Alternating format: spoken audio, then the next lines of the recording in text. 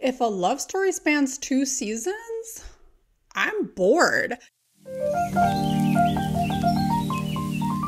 Season 2 of The Tale of the Nine-Tailed, also known as The Tale of the Nine-Tailed 1938, follows our beloved Lee Yeon as he travels back in time to catch the mysterious white-red masked thief who stole a precious and powerful stone. Back in 1938, he runs into his childhood friend and former mountain deity of the West, Honjo, his little brother, Lee Yeon, and his frenemy, Mo Young.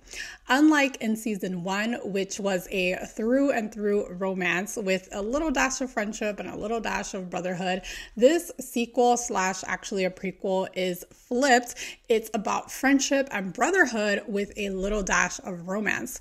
Also, season 1 was more of a drama with action in it, whereas this is more of an action with drama in it, if you know what I mean. Personally, there's nothing that pulls at my heartstrings more than a friendship storyline. There's just something about friendship that I feel is so relatable. You know, I love love. Love is a great thing, but I feel like not everyone gets to experience love.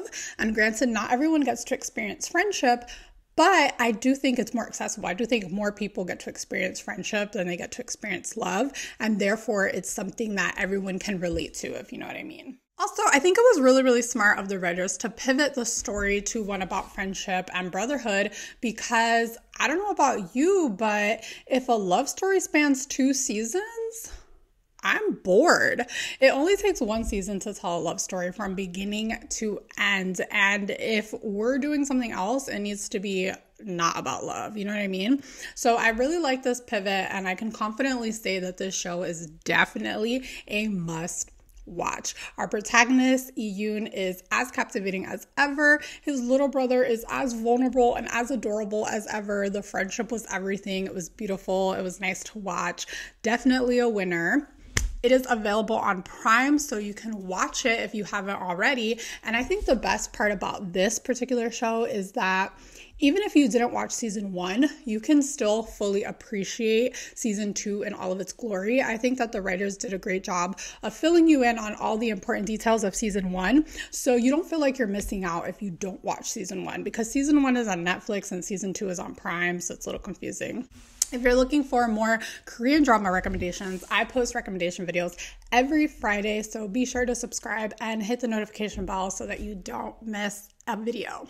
All right, let's talk about what I liked and didn't like about the show. We're going to talk about the nitty gritty, so be aware that there are spoilers that may ruin your viewing experience if you haven't seen this show already. I really appreciated that the red, white mask villain, quote unquote, is not really a villain. I think that the best villains are ones whose humanity is revealed, right? It feels good to know that all of us have good and evil inside of us and nobody's perfect. Even Yoon had his flaws. Like, he kept saying, oh, I didn't abandon you, blah, blah, blah. Like, maybe he didn't forget about anybody, but all those years that his little brother had to fend for himself, he was basically abandoned. Like, let's just be real, right?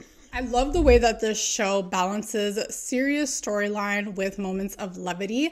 This is definitely my type of drama. It has a sense of urgency. The stakes do feel real, but the lighthearted nature of the characters keeps it nice and airy, because I like to completely engross myself in these types of shows. And if it's too heavy, then it just gives me anxiety, and it's like not a fun viewing experience, not a pleasant viewing experience for me. So I felt like this one was just right, just like Goldilocks. The visual effect of the final fight scene with the chief commissioner and Yoon, it was really powerful. I felt like the red and the black was a symbol of good versus evil, you know, because red is a good fortune color in East Asia. So I fully appreciated that detail. Let's talk about the misses.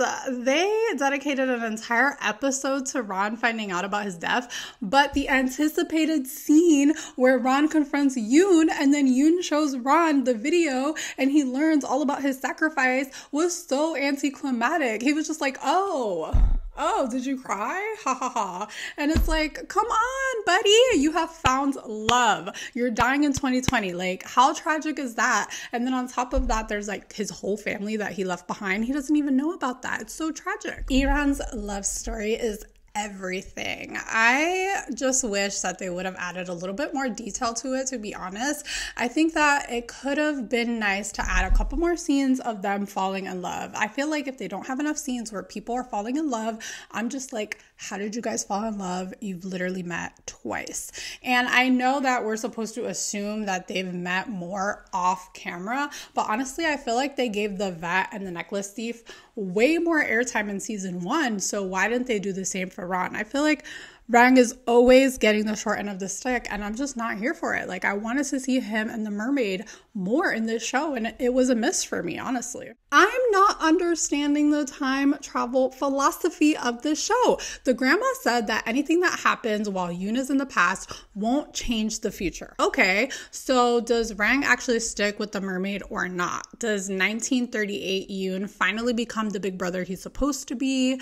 What's happening with that? The 3 friends who reunite at the end, what's happening there? Do they continue to be friends? Like, what's happening? Yoon's existence in 1938 didn't change historical facts. I totally get that, but it definitely changed the path of his friends, of Ron, even his own path, because then he started, you know, hanging out with his brother and all that stuff. So I would love to know, is this a parallel universe? Was there a split in the timeline that created a different future? There's so many questions and not enough answers. And here's the thing, I like sci-fi, so I've watched so many shows about time travel and they need to make sense. This one's not making sense for me. It could very well be that because it was in Korean, I didn't like actually catch everything, you know, I didn't catch the explanation, but I remember that all the granny said was do whatever you want because it's not going to affect the future. I don't remember her explaining exactly why it wasn't going to affect the future, and I would love to know how these people from 1938, how they fare out in the future. Like, I just don't understand. Another point is that they kept mentioning that Hongju is in this era, quote unquote. So were they suggesting that she's not in the future? Like, what is happening with her? Everybody else seems to have a future except for Ron, who obviously died in 2020. But why are they not mentioning how her life turns out in the future? This is really stressing me out because I really loved her as a character. You know what I mean? I also felt that the last episode was a little rushed. And I know I said that season 1's ending was a little too long, but this one seemed a little too short. Back to Goldilocks. See, I wish they would have given me more time to like soak things in. They would have taken their time a little bit. It was just kind of like boom, boom, boom, here, this, that, da, da, da. And honestly, I think I'm being more critical on this show because I really did think it was a good show. Had it been a bad show, I probably would have had less to say because bad shows are just bad and there's nothing to it. You know what I mean? So my final thoughts, like I said, this is a must watch and you should definitely move it up to number 1 in your queue if you haven't watched it already. And with that, we've reached the end of this video. If you enjoyed this, please give it a thumbs up and consider subscribing. I will see you in the next one.